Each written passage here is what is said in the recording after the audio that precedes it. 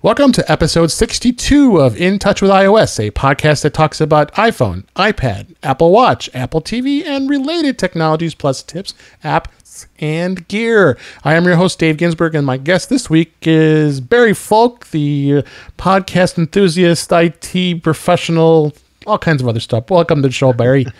Thanks, Dave. Thank you so much for having me on. Oh, absolutely. It's been quite a while since you've been on my show last, and the show last, and I'm so thrilled you're here. And I think it was quite fitting as Apple kind of did something strange. Oh yeah, they had WWDC. Are we going to be able to talk about anything today? I don't know. I mean, oh my God, I don't know if we want to keep that show to an hour, so I don't want to pull some folks. I mean, we'll see how it goes here, but there's going to be so much to talk about. iOS has a new update. macOS, we're not talking about macOS. What is this? iOS here.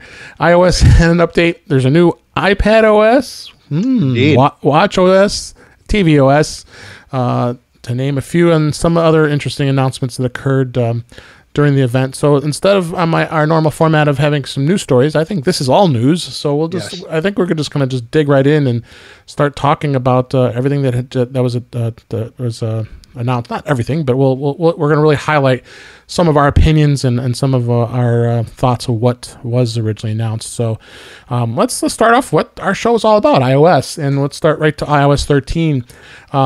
So Tim Cook came up on stage. He started talking about all these different operating system updates, and I think iOS 13 had some good, exciting things. I'm hearing a lot of people excited about dark mode. I mean, I use dark mode on Mojave on the Mac, and I've been pleased with it.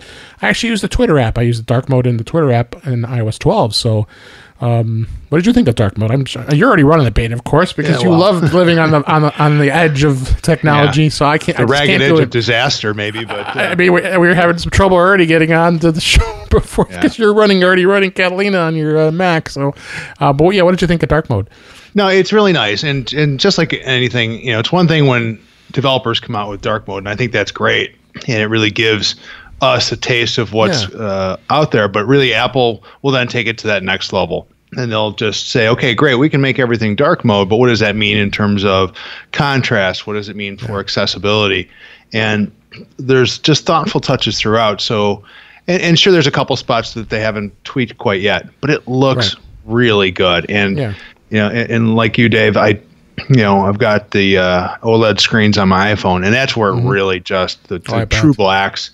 It's a beta 1, so we're not going to see some of the battery advantages quite yet. Yeah, but I think once it's all polished up by this fall, it's going to be a rock solid choice, and that's what I like. It's a choice. You're asked right as you do the install, do you want to just do kind of the normal light mode, or do you want to try dark mode? And it's also easy enough to switch, and that's what's nice, because there are times when you're in bright sunlight, you're going to want the light mode to help the viewability.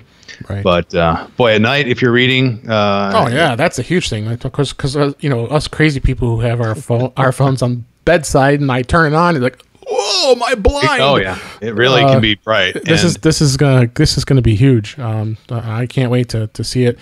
Definitely gonna look at getting some sort of device to install it on. Maybe I might have an iPad. I might be able to borrow from somebody. There you go. and see how that looks. But that's that. I think that was just a great new feature with that in itself. I guess the other thing too is they did announce that the Face ID is about 30% faster loading.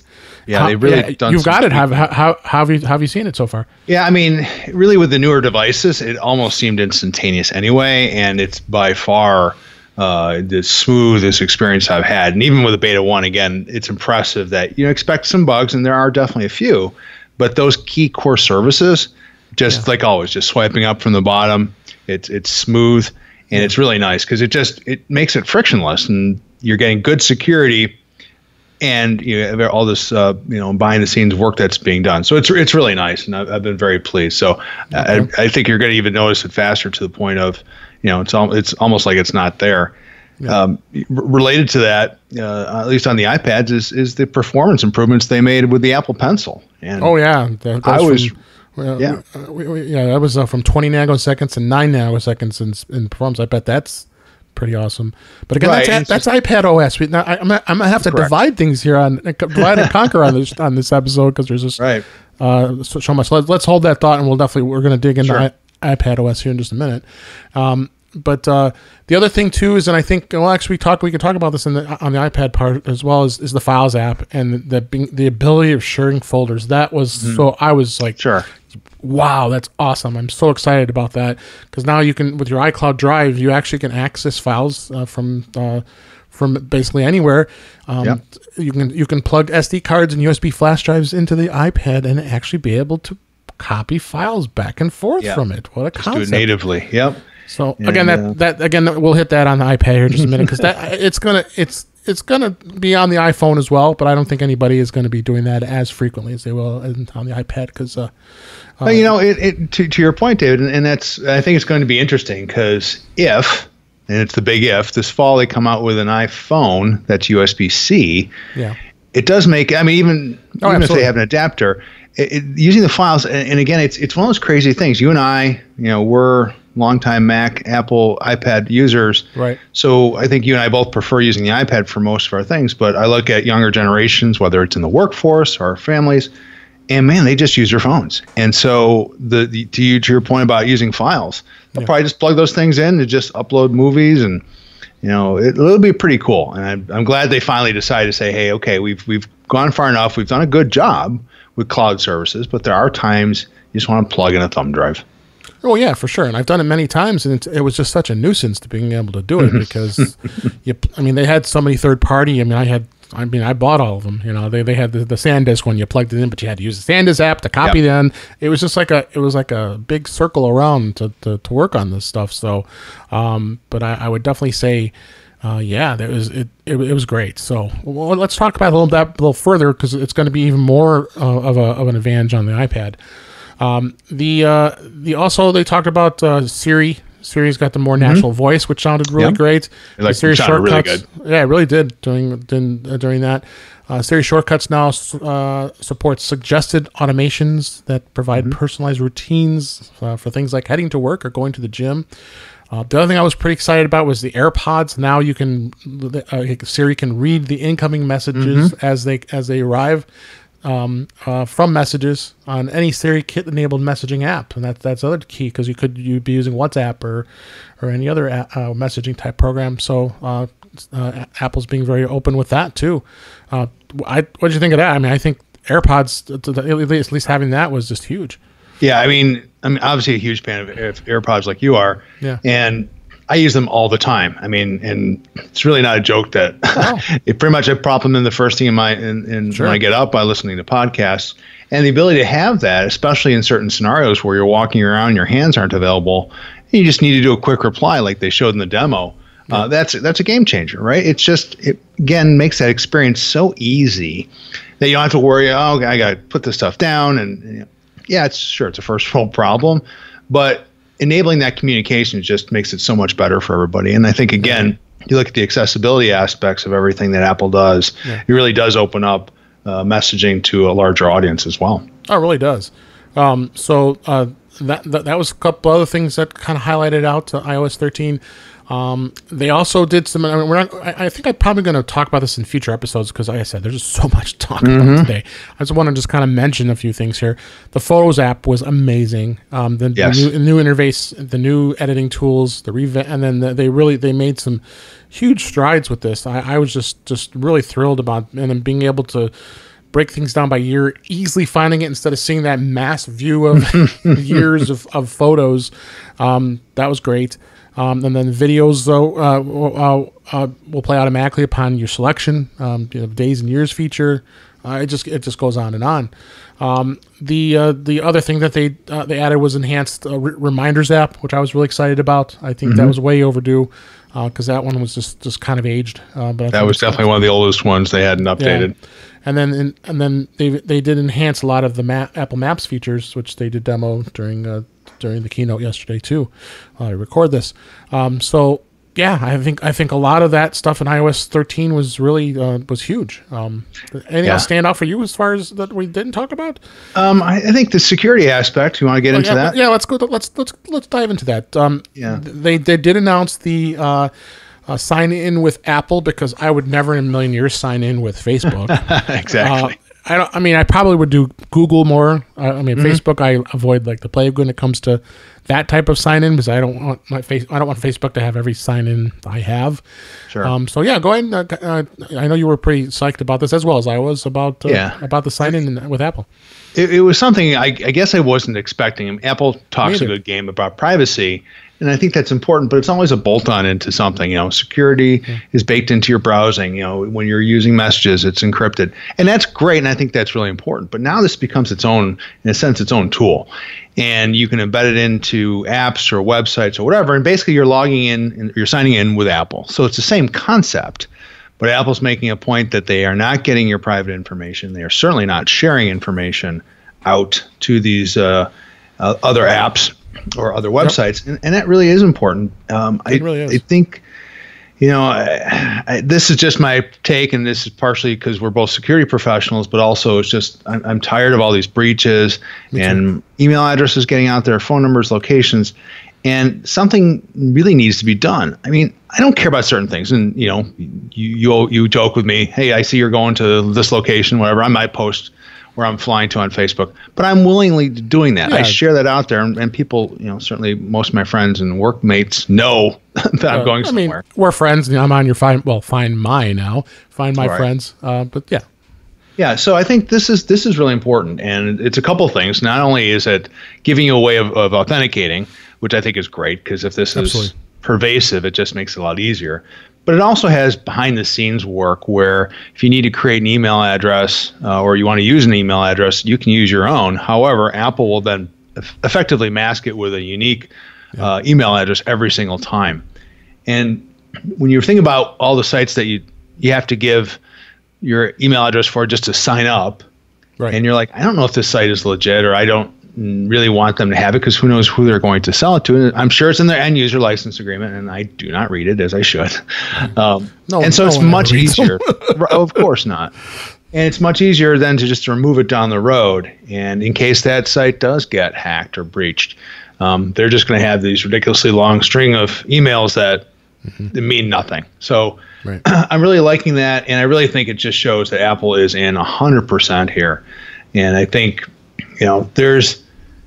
they make a lot of money on their hardware. They make a lot of money on the services. This one doesn't directly make money. No. But boy, it gives me that feeling of like they're all in on this. And Tim Cook even said, we can make a lot of money selling information about our users, but that is not our business. And it was stressed big time during the keynote. I mean, it was I was very pleased to see that, and it's always kind of chuckle because they were digging Google and Facebook when they made their mention. So and our information is secure.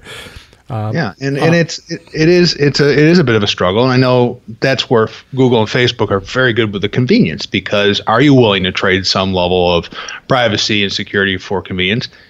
In some cases, it could be argued, sure, why not? But if you make this effectively a standard out there, and you have the option signing with Google, Facebook, Apple, I mean, it's a no-brainer. And the one good thing with this sign-in with Apple, they're using a random secure email address that isn't an email address, really.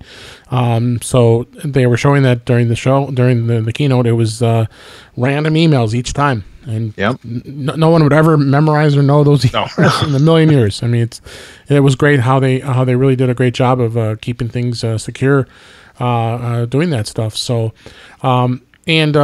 other thing that I think that did stand out a little bit on iOS 13 was the fact that we just mentioned it. The Find My app is going to be available. So they did announce not too long ago with Back to My Mac, which is being shut down on the Mac side of things for sharing. And then the Find My app. So when I first heard that, I was Find My. Oh my! No, it's a Find My that's merging the Find My Friends and Find My iPhone, iPad device, which makes sense because every time someone would ask me, so did you turn your Find My iPhone on? Well, I know it's my iPad, or vice versa. So really made some improvements with that, which is really awesome. Oh, of course, we also have to talk about in iOS 13. You've already done it. There's the emojis. Now we have makeup, so you can. And the one you've sent me already has you really have made yourself look real pretty there, Barry. Well, thank you. They've got the piercings. They got the lipstick. Oh my God, it was frightening. Some of the piercings they had, and so but, this is going to, I guess, where your audience, millennials and younger. Really want this stuff, and that's fine, because I know a lot of old curmudgeons were talking about it. I won't mention any names, but listen to a few. I don't understand this. But that's what it is. That's what the kids love doing, and even the young adults too. Yeah, no, and it's fun to customize, and you can see it in a lot of other apps, especially like the chat apps. So I think it was smart for them to do it. I definitely felt that they crossed the line that I don't cross myself when they had the two. Right. I think it was the Instagram influencers or the Facebook YouTube, but that's great. I mean, again, talking to people who are a generation or two younger than me, that's just normal for them, and I'm like, great. So they thought it was really cool, and I'm like, okay. So, we got some cool stuff for us old fogies, like the MLB app on the watch. We'll talk about that later. Yeah. Oh, my God. That thing is awesome. But, I just think it's smart. And I think this goes back to things you and I have talked about for years about Apple, where they're really increasing the diversity. They're getting an influx. I mean, nothing against Phil Schiller or Craig Federighi. Those guys are great. Yeah. But you want to bring in an influx, because that's going to keep Apple viable and fresh, and I love to see it. And not everybody's going to be happy, and you can't play that game. Impossible. I mean, exactly. And that's what was great about the keynote. They brought up lots of different people up on stage from the different departments to talk about all this stuff. So, the other thing too is they did add. Now you can now download larger apps over cellular. I think the limit was 150. Now it's going to be 200 megabytes, which is great, because I don't mind doing that because I have an unlimited plan. So, but of course, for those of you who have are data challenged, you can always turn that off like you normally do. Right. The apps themselves will be smaller, and and they're reducing size, so that's probably another reason. They did change the volume indicator. Have you tried that with the volume indicator? Oh, yeah. And that's, again, it's these little touches, because, there are things like my podcast that I start playing, and just out of habit, I lower or raise the volume, and the indicator's right by the volume switches. I'm like, okay, totally makes sense, right? It should be right there. It's out of the way. Same thing with the iPad. When you do it, it's up on the top. And at first, it's a wider volume indicator, but as soon as you start to change it, it shrinks. So it immediately gets out of the way. It makes it noticeable, and then drops into the background. So some very nice thought touches there, because just a big old display in the middle for the long. Oh yeah, it was always that icon. They had that icon forever. Every time you climb up there goes the bar. Yep. What else did they have? Let's actually mention compatibility. Now this was interesting. Of course, all the new models, starting from the X to 10S all the way down, every phone's going to get supported. The cutoff is, I believe, the iPhone SE, and then you also have the 6S and 6S Plus is also covered. But anything below that, you're out of luck, folks. I mean, that's pretty good. I think that's fair. That is very fair. How much you pack in. I mean, that's years and years worth of devices, and you're seeing on average, between the Googles and the Samsungs and everything, you're going to get 2 years. That's it, at least in terms of support. Now, they may run, but where Apple is saying we're still all in. Last year was the big enhancement in terms of making these devices run. Sure, they got in some hot water with the batteries, but they seem to be continuing down that path. They didn't say, okay, we did that last year, so we can just cram stuff in. No, they continue to refine that, and I think that's smart. It really does create a tight operating system, and again, you get a good user experience. And of course, the wonderful brand new iPod Touch 7th generation. That's important, but it's supported.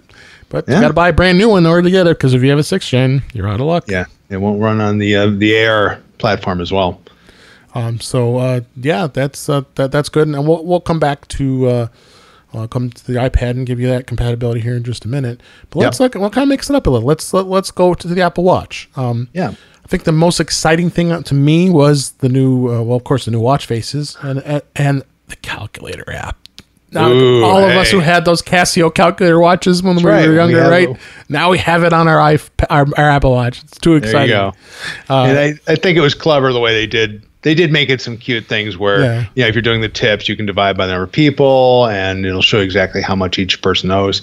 And I think that those are probably common use cases that people will use it for, right? And to your point, Dave, it's like they did some neat things like the calculator, but I think they're playing, well, and we know Apple's playing the long game. That is their strategy. But one of the things they said was that now you have an app store on the watch. And I'm like, that's a small screen to have to deal with that.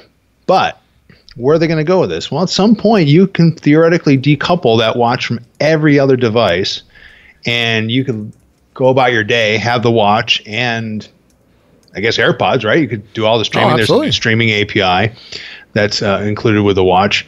And it could really make for just a great day where you just want to go, hey, I don't want to carry a wallet. I don't want to have anything on me. It's going to run up and down the beach, go swimming, whatever. You have devices that are effectively waterproof, or at least water resistant. Yeah. I'm still nervous to swim with it. I can't. With the watch? With the Apple Watch, yeah.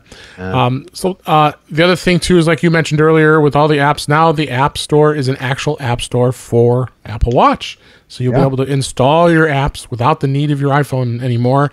You double tap the bottom button on the watch, and it will install them just like you do any other app on your iPhone or your iPad. Which is pretty slick.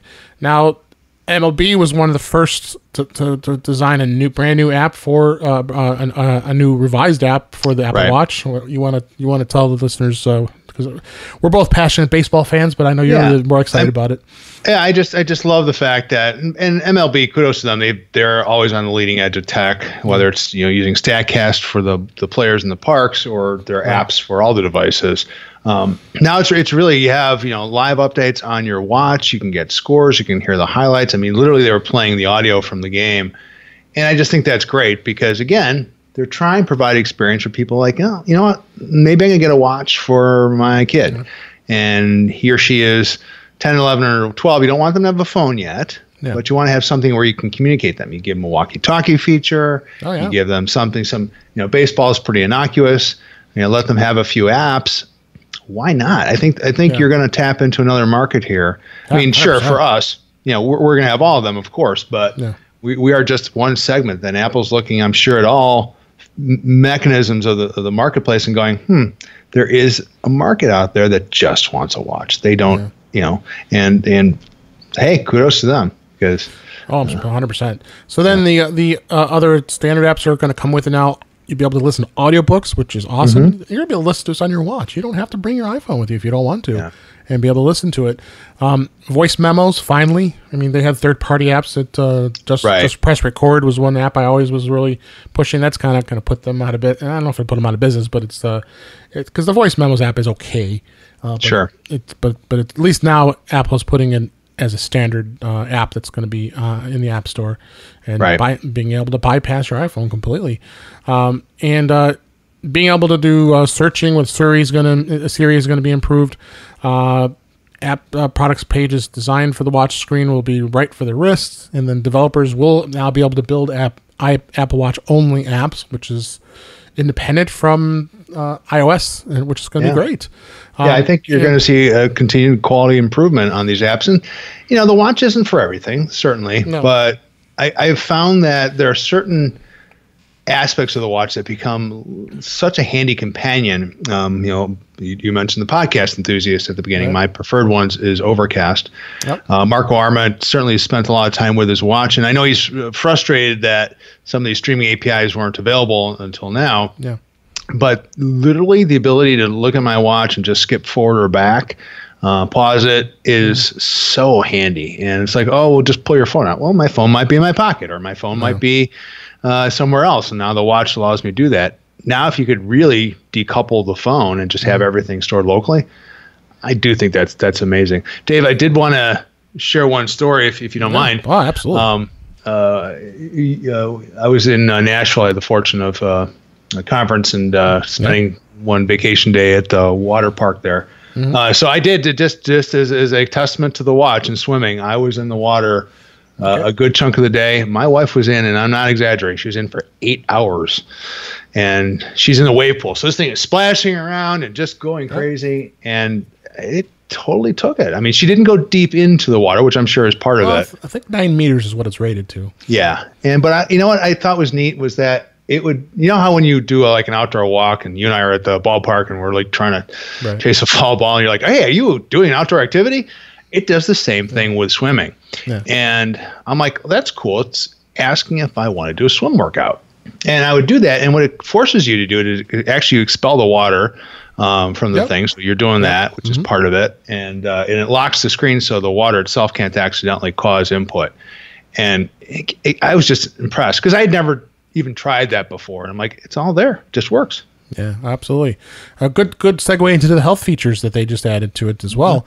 There's a noise app. They demonstrated it on stage, and that's pretty incredible, I must say. Yeah, so I like that. It was a live demo too. Live demo where they had people cheering really loud, and it says, "Oh, your watch is going to tell you, it's really loud in here right now. You probably should be protecting your ears."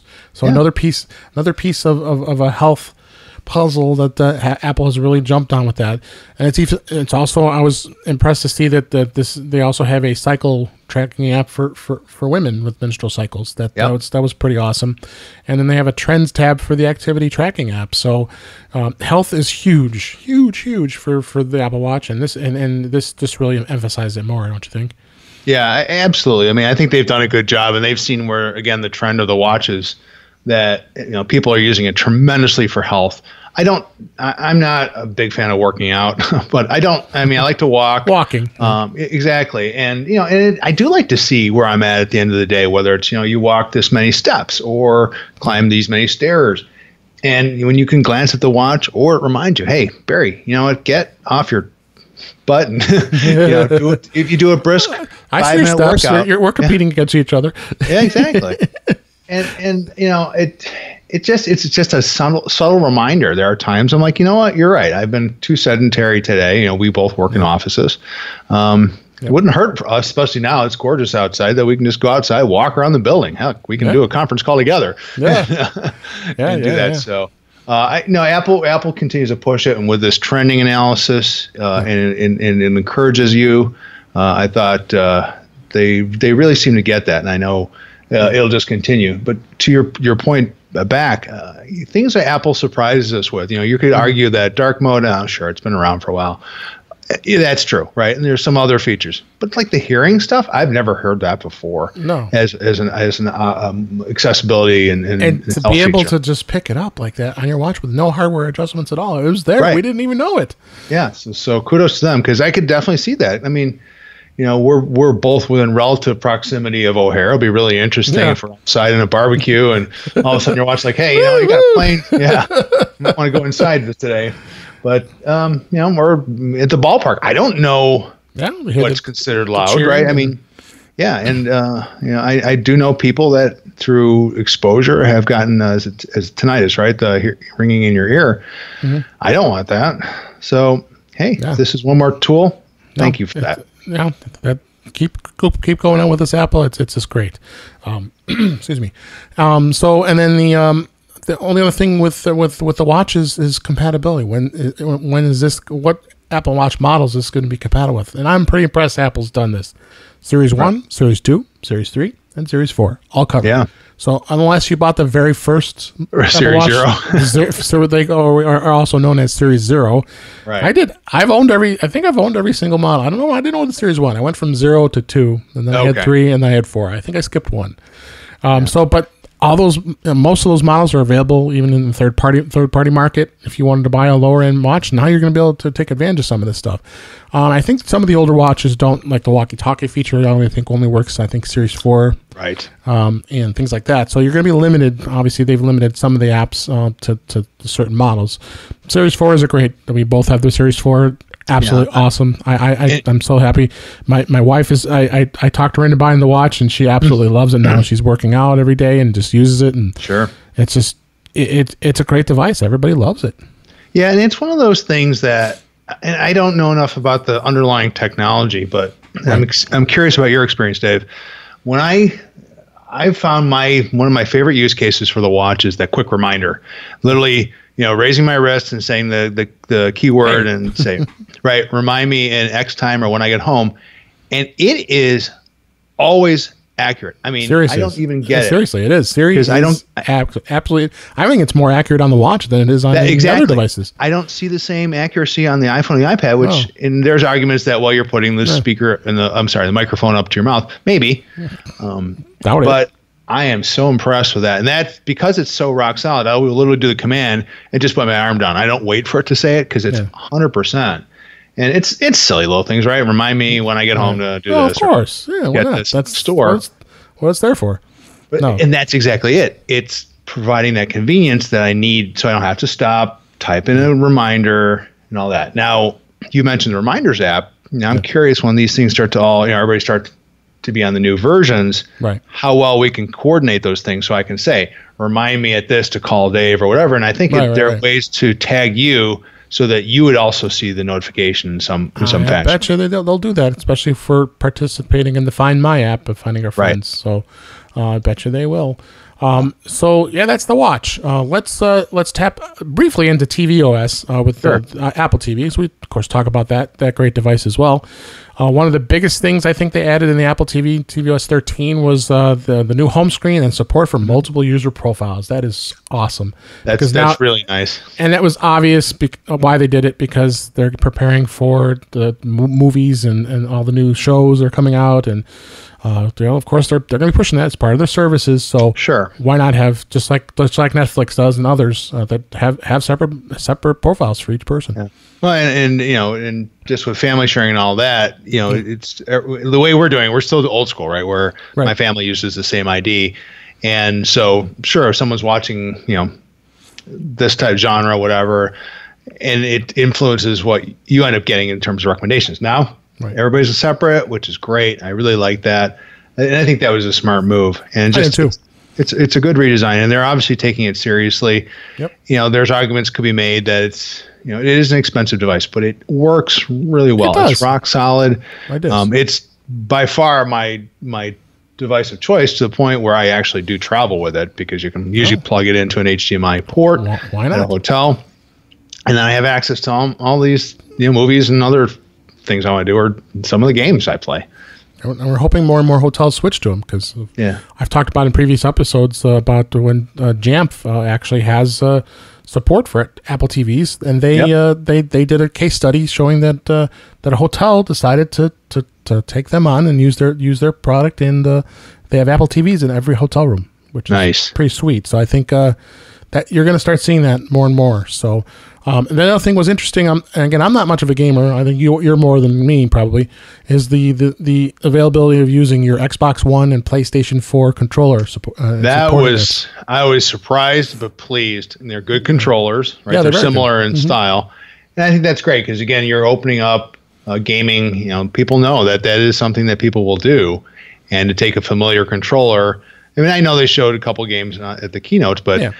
You could really start. It'd be a lot easier for them to port over games, and I don't, with the use of these apps allow you to port from one platform to the other. Right. Could you do like the games that I play on the Xbox are all those Lego games, right? And it doesn't require a ton of power. Yeah. And certainly the Xbox is a powerful device, so I would love to see that, because I would rather play on the Apple TV. Then to fire up the Xbox and go through all their stuff, and it wants to take over my living room, and I'm like, I just want to play a game.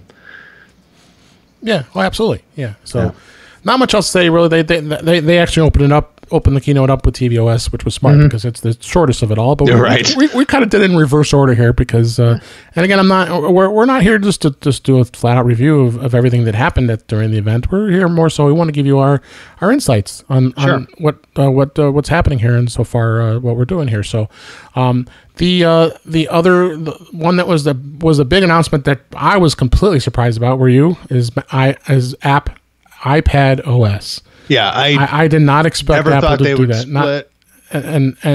And I see why. This is really telling you that Apple is serious to make this device your computer. I did a presentation at MacStock a number of years ago. Could the iPad be your full-time computer? Right. And it was probably, when I think about it, when I did it I think it was 3 or 4 years ago when I did that. It was doable, but maybe not. But I think with a lot of the stuff we're going to talk about here, it really has made a big difference to what it can be.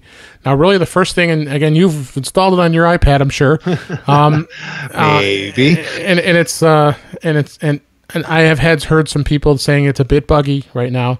But the home screen has been redesigned, and some people are liking it, some people are not. Like you said, you're not gonna please everybody all the time. You can't please everybody. The widget-based Today View is added to the home screen, so you can provide quicker access to news headlines, the weather, and all that. It looks cool. I've seen that picture. To enhance the iPadOS even more, they've updated split view, because I always had a tough time getting split view, but when they demonstrated it was a lot quicker, easy way to get around, wasn't it? Oh, absolutely. And I use it a lot. And they showed various aspects of it that are new. But one of the things that I really liked about it is that it's easy that you can pair up multiple windows and tabs within the same app, and you could have 2 notes pages, for example, or 2 Microsoft Word. And that is important, because I do a lot of that, where you have to do comparisons between documents, version and controls, and so forth. That makes this a lot easier. So you're really pushing more business use cases out there. But you talk about the home screen, Dave, and it's the widget screen is good, but then you had to make the point of sliding over to it. Now it sits on the left third of the screen, and I've already gone and customized about 5 widgets that are handy. We both work in multiple time zones, so I've got my time zone clock on there with cal zones. I've got my battery indicator, because I'm always nosy about that. But the simplest thing is like the up next, right? Hey, it's time for us to record our podcast, or I've got a meeting tomorrow at 8 a.m., whatever it is. It's just a nice quick view. And I know that there are people that say, well, they should have done more. Yeah, I guess, but it is a nice start. You can also put more onto that screen. They've tightened up that grid. So definitely it is a change from the old standard iOS screen. So I think it's a good big step. I'd like to see them do more, sure, but I'm not upset. I think this is a nice change. We talked about the Apple Pencil earlier. Let's dig into that a little bit further. Right. The lag time was 20 nanoseconds, which, think about it, really isn't much. And actually, if you think about it, that was pretty impressive that Apple was able to get it down that speed, considering what the device is. But now they got it down to 9 nanoseconds. And how do you notice it? I was surprised that they could actually change it, because I thought that would all be hardware based, but again, obviously milliseconds. I'm sorry, I'm saying nanosecond, millisecond. No problem. That they were able to really, through software control and adjusting the hardware, you can just reduce that. I mean, that's incredible. I mean, it almost felt like you were drawing at the same time. I mean, the delay was by far the best for a device. What little I've tested so far, it does seem more fluid is the way I would describe it. Yeah. I mean, I don't do a whole lot. I did some annotations, I did some signatures, and it's so easy. And that to me has always been the benefit of the pencil for me, because I have to sign a lot of documents electronically, and it's so easy with the iPad, and especially with the iPad Pro, where the pencil sits on the top. Just grab it, it's already charged up, it's already connected, sign, boom, send, done. It's just a productivity enhancement tool it's amazing. And now it's better. I would be curious for the creative types, those that are artists. And I did listen to one podcast, the 2 gentlemen that do a lot of comics and things, and they were like just thrilled, because they already love the iPad. They were like, this is a great device. It's the best drawing tool they've ever had. But then now they're like, oh, wait a second. This is going to be like almost quite literally pencil and paper, where there's no lag. And they were excited to try it out, and they hadn't done that yet. So I think we're going to hear more there. But, again, they could have left it and no one would have said anything. But again, they showed that they're pushing the boundaries in all angles. So let's talk a little bit about what I was kind of excited about. I bet you are, is mouse support and keyboard support. As an accessibility option. This is an accessibility option. So really, it wasn't necessarily highlighted as a quote unquote option. Right. But you can go into accessibility and actually, but it's available in the assistive touch option within accessibility to use your mouse. Have you tried this yet? No, that one I haven't tried it. I'm a little bit torn. Probably because I'm a fan of the touch interface, and I mean, mouse is fine. So I'm kind of curious to see how the interplay would be between the two, because I keep my hands on the screen and or the keyboard. Yeah. But there are probably good uses here, and I think this is probably the one area that, if it's done right, will take them again over one of the last remaining hurdles. And the people that I work with, when they're doing spreadsheets and they're doing fine type of document management like that, they really like the pinpoint control that a mouse gives you. Now, my argument is always, well, if you program for touch, there are ways of doing it that's just as good. But it is hard to change, some of the culture on that, and I'm really curious to see how that works. I don't know if you've used Citrix. Actually came out with a mouse for the iPad. Oh, okay. So you could use the mouse within the app only. So you could get your virtual desktop. You could use a full-blown version of Microsoft Word, essentially running in Windows, and you had a mouse that worked within it. And I'm like, yeah. And again, you experience things like latency. Yeah. So now you put it in the accessibilities. It's baked into the operating system. I think this could be really cool in certain cases. I'm curious to see if there'll be widespread adoption, because one of the nice things about the iPad is you don't really have to bring anything when you travel or just out and about. So, but that again, this goes back to the dark and light mode. Give people those options. Let them use the device how they want to use it. Right. And then the other thing I mentioned was it also is designed now to take advantage of the larger screens. So you have, of course, the 12.9-inch screen. I have the 11-inch screen, but I can't see much difference. So this is going to affect it. But they did incorporate a lot of features that function as a computer placement, which is the additional keyboard shortcuts with physical keyboards. So you could think, let's say, a Magic Keyboard if you want to. And you could use that instead of the case keyboard, because some people don't like that keyboard as much. They don't like the way it feels, but they do like the keyboard. It's the Magic Keyboard, right? And you can link that too. And we'll put a link in the show notes with this. Is it shows a huge list of different keyboard shortcuts that you can use, including things like using a default font size. You can zoom back and forth. You can save a web page. There's just all kinds of other things you can do, and the shortcuts do work with the Apple's smart keyboard, so that gives you the option as well. And we'll link to show notes. I don't need to go down deep with this, but have you used a lot of this stuff? So it's, you've only had it for a day, so I guess you can't say much about what you experienced so far. Yeah, no, there's definitely some Safari commands. I was looking at the list, and I'm like, that would be handy for moving around the different tabs or closing out other tabs that are similar or the same as on the Mac or even other operating systems. And I think that's great, because I've gotten used to using the common ones, the copy and paste and so forth. To be able to control the browser windows, I think that would be great. Again, it just makes it a more productive experience. Yeah. Now, one of the things, I'm going to veer off for a sec since we're talking about things like that. They also added some more gesture-based controls. Yeah. And the gestures. I was going to talk about that. Yeah. Oh, okay. Yeah. So this is interesting because, again, this is training our minds to how it works. And for a while there, they had ways they didn't even have cut, copy, and paste in the original iOS. But once they got it, it was good, and certainly for a touch device, but it wasn't quite as fluid. Now they added the keyboard. You had the Command C and Command V, and that was great. But now you can do these 3-finger commands where you can basically pinch like you're grabbing it to copy it. Then you expand your 3 fingers to paste it down there, and then you can do a 3-finger swipe to undo. It worked really well. I was surprised because even on the demo on the screen, it was a little janky, but I'm sure the guy was nervous in front of everybody. Yeah, I'm sure. But some of our notes for this podcast, I was just playing around with it and copied something, then paste, and I'm like, that's easy. It worked really well. I just need to train my mind to do that, especially if I'm doing a lot of stuff on the screen. So some kind of neat stuff that they did there.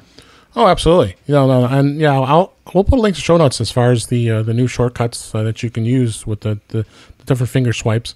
So that'll make definitely a big difference. So let's that's iPad, and it's iPad, the iPad Pro. I guess I have to come back and find out what the compatibility is. So really, all the iPads that'll be supported by iOS 13 is all the Pros, of course.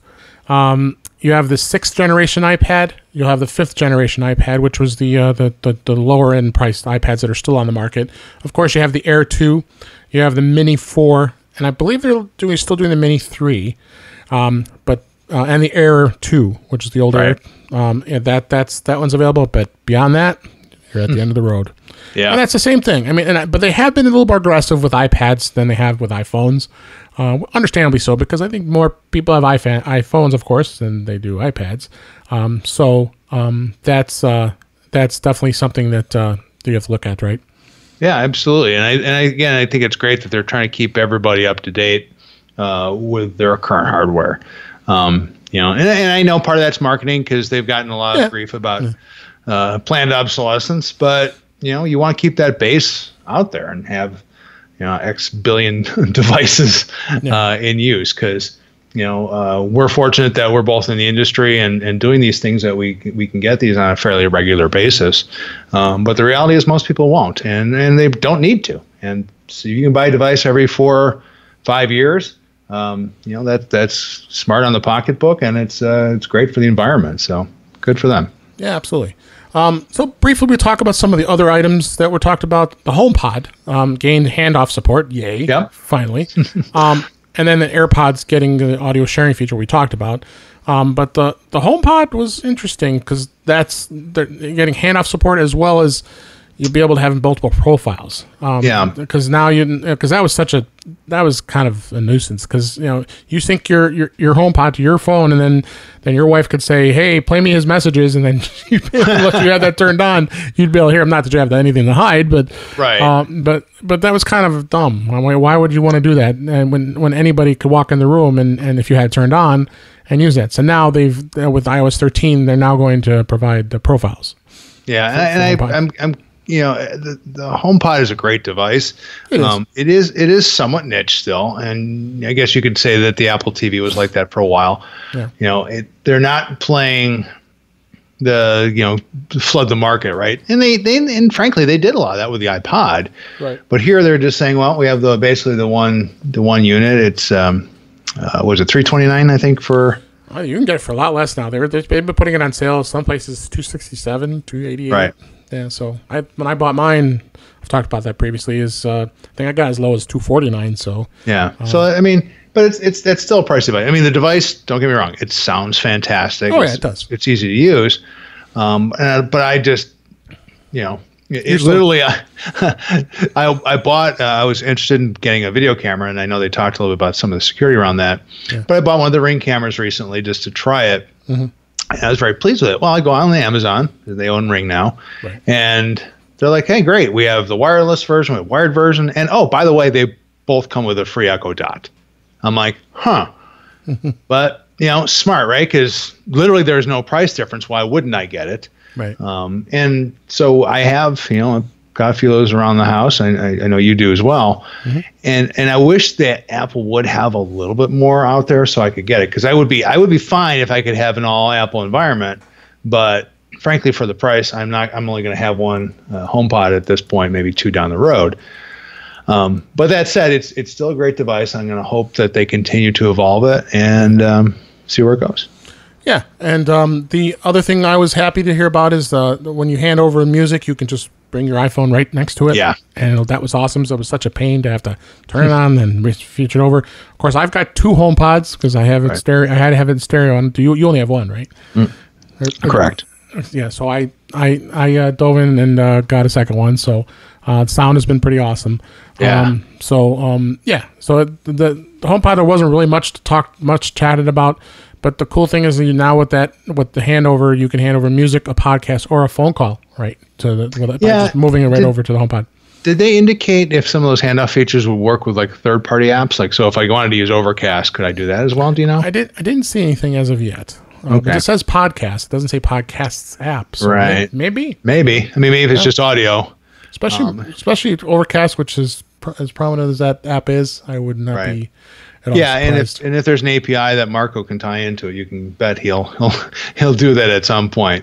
And again, it's nice. It is a nice experience because a lot of times I come home and I end up basically sticking the AirPod in my ear, which is great. But if there's no one else around, I'd rather play it on a speaker. Yeah. So that's HomePod. Two more things we want to touch upon: HomeKit and then CarPlay. We'll touch on that a little bit.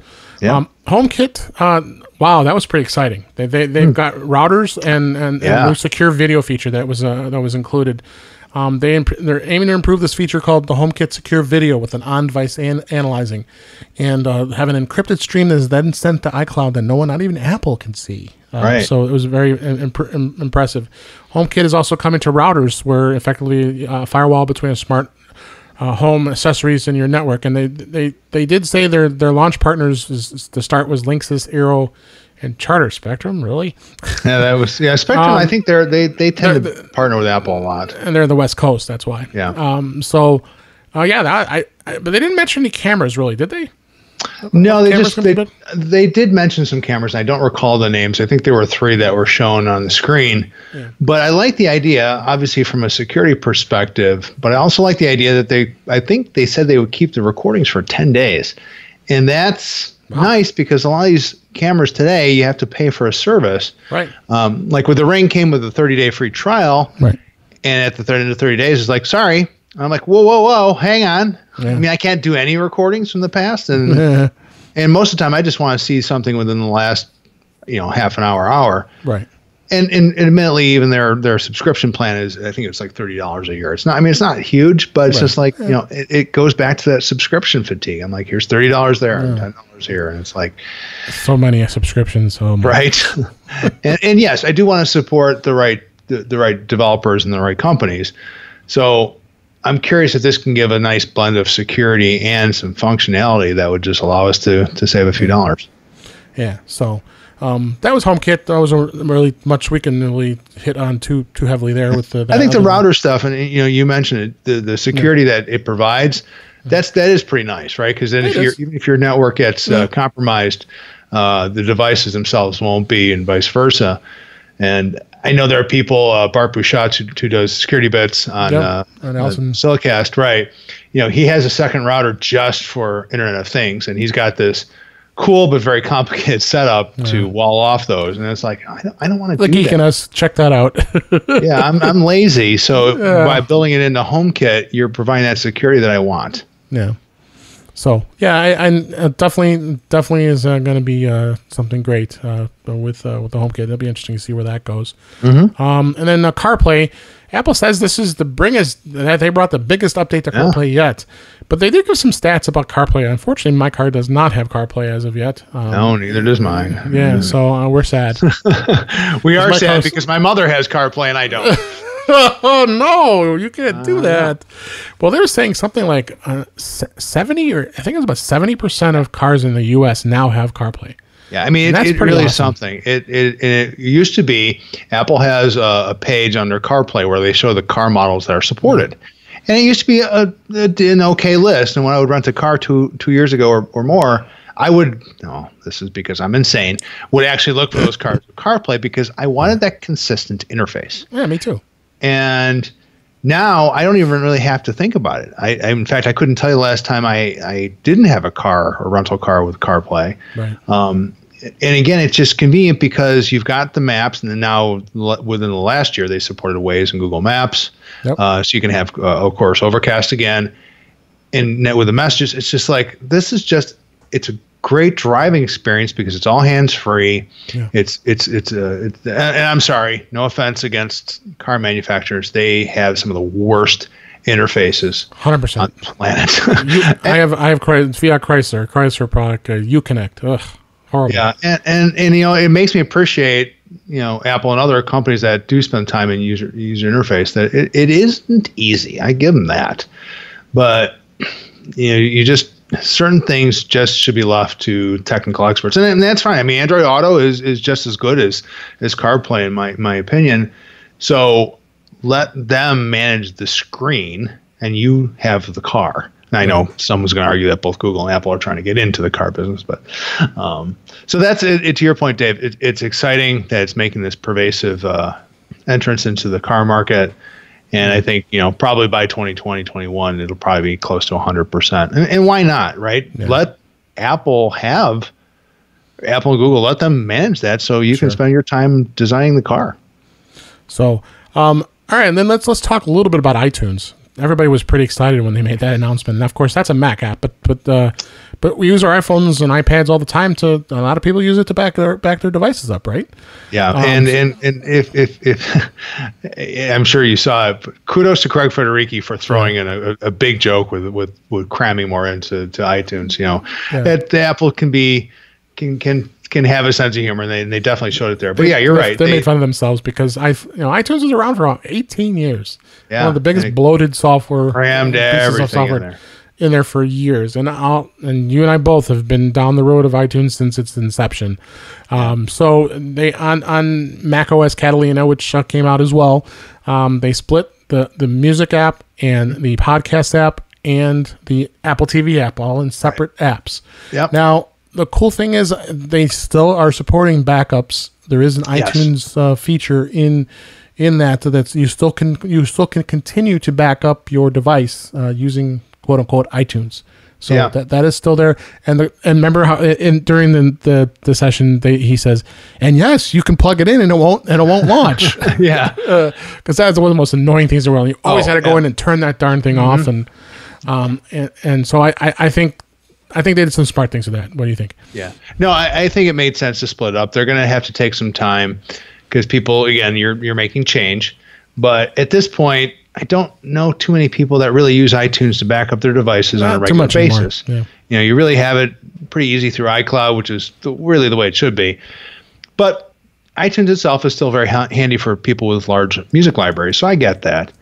What's interesting, and I'll dive a little bit into the geek side, is that if you wanted to play with the betas, unlike in the past where you downloaded a profile and the profile then said, yes, this device can receive the beta software, they actually made you on the iPhone and the iPad go back old school. You basically had to fire up iTunes and download the restore image and then upgrade that way. And I'm like, whoa, that's going back 4 or 5 years. Oh, yeah. They did that. You're right with that, yeah. And I found that interesting. Yeah, which created a huge wait a second, hang on, I haven't done this in a while. I forgot how to do it. Hey, you forget how you do it, yeah. Yeah, and someone said that they reached out to Craig Federighi, and he said, well, we were really trying to limit the number of users, so only the hardest of the hardcore would bother. Yeah. Interestingly enough, on the developer page, they even said, hey, thrill seekers, pay attention. This is not meant to be just goofing around. This is for serious developers. But, of course, that doesn't stop me. No. So it was interesting, but I was struggling because the interface is not as intuitive. I was used to it just always being on the sidebar, and like you said, it comes up. What's interesting, Finder will show the device, and if you click on the device in Finder, it comes up with a summary screen, and you can do everything from there. Right. I'm like, this is actually, that's well designed. That makes more sense. It's a device. You're in Finder. Let me see what it's all about. Yeah. So, and then just to throw out this a little bit, which is kind of funny, honestly, we do have some Windows users out there that use Windows. Oh, sure. For iTunes. We do it work. iTunes for Windows is sticking around. Yeah. So Apple confirmed this with Ars Technica that the Windows version is there's no changes. It's just as it is. Yep. Nothing changes. Just support the new devices. So if you really want to go back to iTunes, go ahead. You go and use a Windows machine. So before we go, I wanted to talk a little bit about MacStock. You are, of course, the coordinator of all the fun events and such with MacStock. I've been talking about this for years. This will be my 5th year speaking, which is I'm very, very proud of that I've done that. You've got some inside things that we're going to be doing that I hadn't been talking about, including the unofficial pre-events. Sure. So, I mean, MacStock is all about, learning and the community. And part of that, of course, is to get time to spend with people during the event. But also, what do you do after you're done, right? And, Friday, when we all get together, people are arriving. We have a nice little reception. People get to see each other they haven't seen for a year. Grab some appetizers and a drink and catch up. And then, of course, Saturday hits the conference at full speed. Saturday night, we're doing what we did last year, which worked out really well, which was the gaming areas. We've got karaoke by Kelly. We've got the board games, and we've got the Apple TV games, and it was just a blast last year. So we're gonna do more of that. We're looking at a couple different options for the food for Saturday night, which is exciting. We're trying to do either a little more of a Chicago theme or something local there, to split it up a bit. But to your point, Dave, there are people that come earlier. They're like, "Hey, I've never been to Chicago. What do you recommend?" And I'm like, "Well, why don't we try to do something?" So this year we said, "Hey, let's do some stuff. People want to come as early as Wednesday. We'll do an evening event." Yep. And then we started looking at things. So, Dave, I know you are a diehard Cubs fan. I am a somewhat diehard Sox fan. That's somewhat. You've invested much of your income to that team. So, yes, I am a season ticket holder. But no, I love baseball. No, and unfortunately, the Cubs are out of town until that Friday, so it conflicted directly with MacStock. Sure. But the Sox are in town. I'm like, hey, great, let's do a Sox game. I talked to my rep, and he was like, hey, that's great. Maybe we can do something special, like an on-field photo, get a little tour of the park. So that's the plan for that Wednesday. That's the 24th. Yeah. They're playing the Marlins, so there's a very good chance the White Sox can win that game. Interleague play. Yeah. But it'll be fun. We're going to cap that one at about 12 people just because just the nature of going around a ballpark. And we're getting very close up to it. So if you're interested, please reach out to me and we'll talk about ways of finding out information and contacts in a minute. So that'll start Wednesday night. Thursday, we have some of our guests, the speakers, coming in early. Mm-hmm. And Wally and Wendy Trowinski were gracious enough to offer to do a photo walk. So we're going to go to one of the preeminent zoos in the U.S., Lincoln Park Zoo. It's right by the lake in Chicago, so we'll start there in the afternoon, walk around for a couple hours, and then just basically head straight south down Michigan Avenue, which is our key shopping district and restaurants and all sorts of great skyscrapers, and basically head all the way out to the Apple Store. So we'll get to go visit, and Dave, I know you went there last year. Yeah. It's always a great place to visit. It is. And it's literally right off the Chicago River. It's a beautiful location. It really is. So we'll do that. Depending on timing and who's all with us. Now Wednesday's event does cost because I have to get tickets and some related stuff. So that's $99. Right. Thursday's free. It's just on your own. So you can show up with us, walk around, you can leave, stick around, but we're probably going to do dinner. And Dave, I think you and I have been talking about maybe doing typical Chicago deep dish pizza or something like that. Yeah, I think that would be a blast. And hopefully the weather will cooperate because my plan is at sunset that we go up to the top of the John Hancock building. There you go. They've got a nice lounge there. And we just watch the sunset over the city and watch the lights turn on. It is just gorgeous. And I will challenge anybody. Chicago is the most beautiful city at night. The skyline is absolutely stunning. Love my hometown. So that's Thursday, and then Friday back to MacStock. So yeah, we have a bunch of activities planned. Yeah. Best thing to do if you just want to get info right now, just visit my website, which is barryfulk.com. So it's BARRYFULK.com, and it'll just tell you what we're doing Wednesday and Thursday, and then my email's on there. You can reach me there, or of course on Twitter, and just say, hey, you're interested. On the show notes.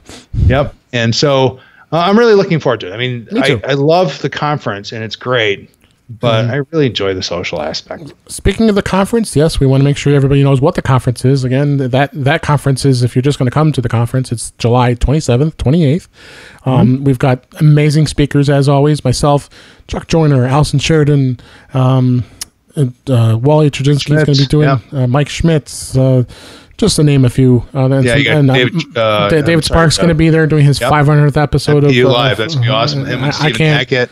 Yeah, but I can't wait to see that. And there's going to be I bet going to be a cast of thousands. Yeah, Brett Terpstra will be there. Brett Terpstra, there's just going to be just amazing speakers. So come on, see us.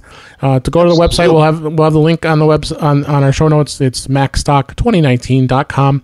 And for In Touch with iOS listeners, if you use the offer code INTOUCH at checkout, you will save $70 off that regular price, and that covers both days, including meals for both days too. So check it out. I want to spend too much more time on it, but other than the fact that we love MacStock and we want you to come out. So, Well, Barry, this was a great show, wasn't it? We just had a lot of blast absolutely, fun. Dave. It's always a blast talking to you. You and I we just have a great time, and I got to have you come on more often. But you're just so busy.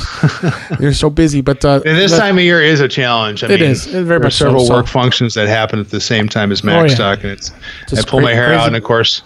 As you know, I went to 5 ball games last week, so I can't help myself. I love summertime in Chicago. Dedicated Sox fan, and that's okay.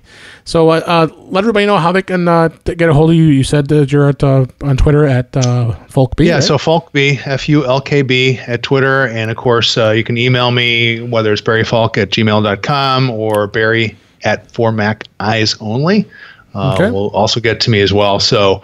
Looking forward to it. I've already heard from several people that are interested, which is really exciting. So please, if you are serious about that, let me know right away so I can procure your tickets and lock you in. Yes, absolutely. All right. Well, that's a wrap for this week. Please send your comments, questions, suggestions to our email address, feedback@intouchwithios.com.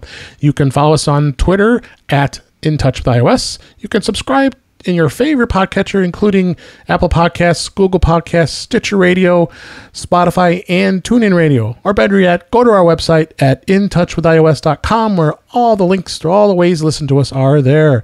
I am Dave Ginsburg, and you can find me on Twitter at DaveG65. Again, thank you, Barry, for being here. Thank you, Dave. And thanks for listening, everybody, and we'll talk to you again soon.